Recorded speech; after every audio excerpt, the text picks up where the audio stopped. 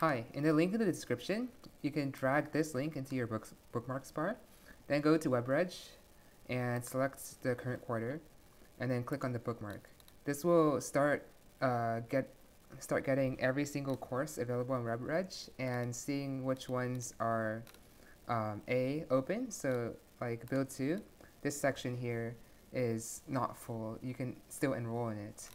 And B, don't conflict with your schedule, because my schedule exists here, and some of the sections just don't fit, would just overlap with my classes. So it's going to slowly go through every single course, but the quarter kind of just started, so the 10% rule kind of still holds. So you could include classes with very short wait lists. So let's see, like this one here.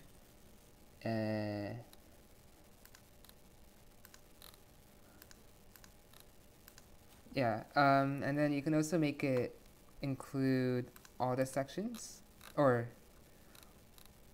no, you can also make it include, you can make it ignore checking your schedule, because sometimes some of your sections are optional, but then you have to manually check whether they overlap or not.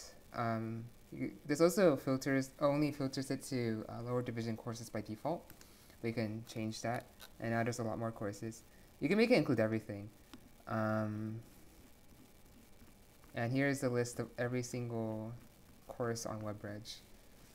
CSC, I don't know, LIGN 42. See, yeah, so this bookmarklet would be, presumably would be useful for finding which classes you could still take and not worry about whether or not they're now full.